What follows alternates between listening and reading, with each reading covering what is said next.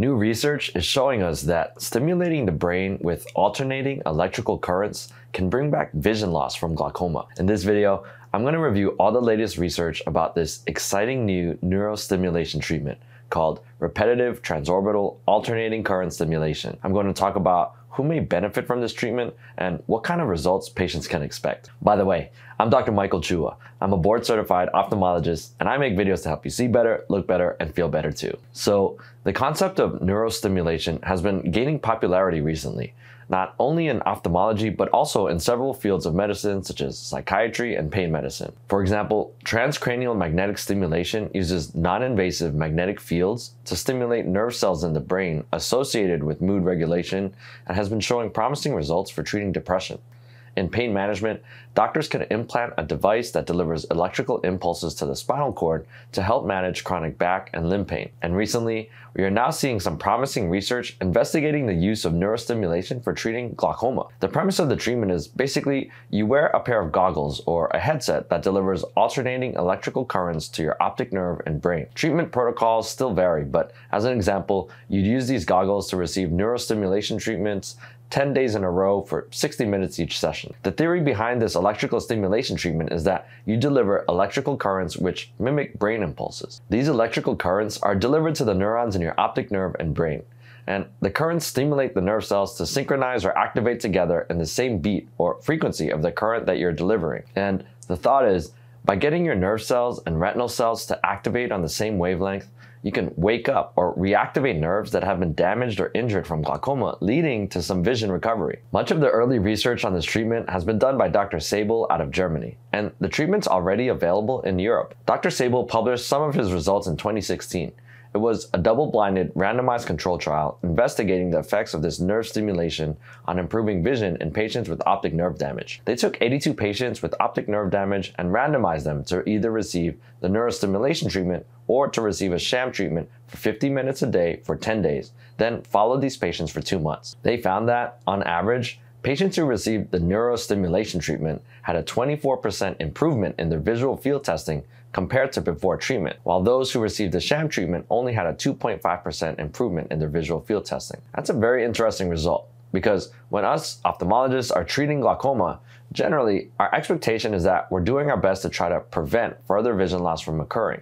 Generally, we don't have any effective ways to bring back the vision that's lost from glaucoma. And so this study gives us hope that maybe there'll be some treatment options in the future to help patients regain some of their vision. In terms of side effects, the researchers reported that 2 neurostimulation patients reported temporary vertigo or feeling like the room was spinning. 1 patient reported temporary dizziness, and 1 patient reported a mild headache. So relatively few side effects. So these are very promising results for this new treatment.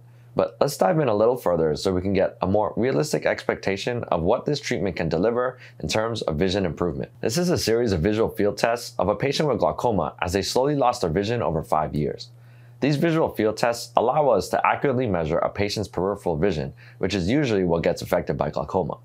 Areas of black are areas where the patient has lost significant vision, while areas of gray are where the patient has lost mild to moderate vision, and areas of white are where they still have good vision. And the pattern you'll notice, this is usually what we see in glaucoma, is that the visual field defect starts on the nasal side and progresses until they're left with tunnel vision.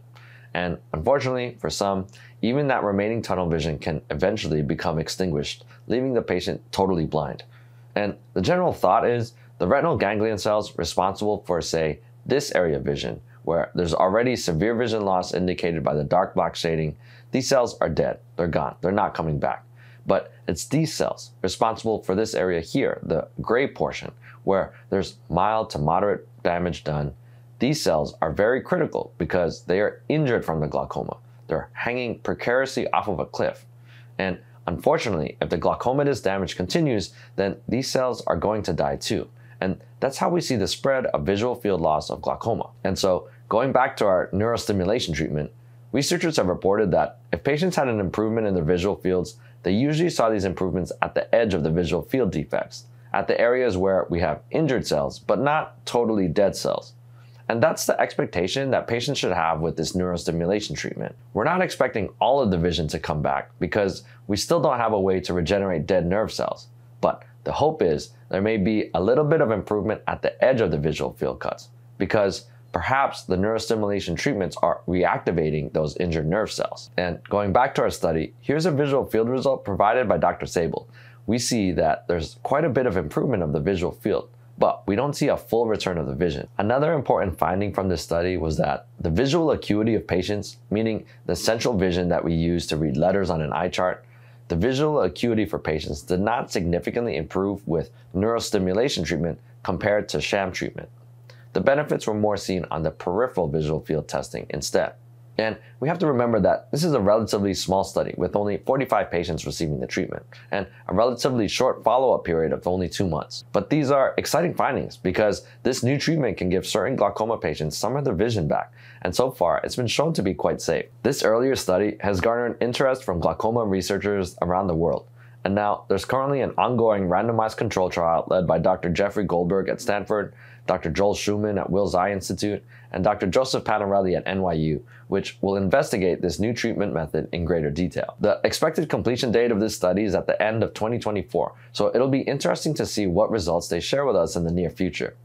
If their results are similar to the positive findings from Dr. Sable's original study, this will give a stronger base of evidence for this treatment. Now, before this treatment's ready for prime time, there are a few key points I'd like to learn more about before offering it to patients. Firstly is the long-term safety data. We have some of those early results from Germany showing a good safety profile at 2 months, but I'd like to see how the safety profile holds up maybe 6 months, a year, and several years down the road after treatment. The other question is length of efficacy. It's not clear to me for how long after treatment can patients expect to enjoy their visual field improvement.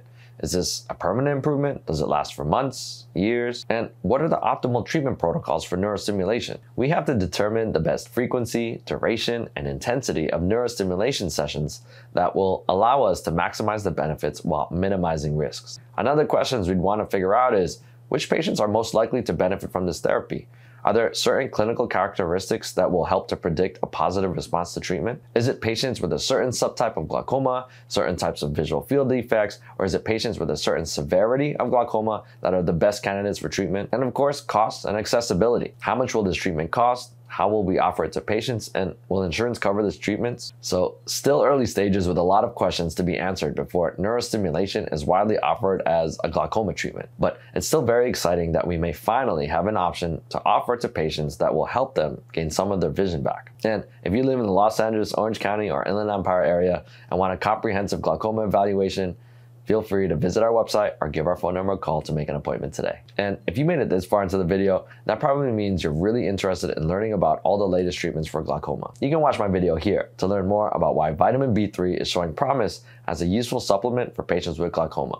I'm Dr. Michael Chua with Pioneer Hills Eye Care. See you next time.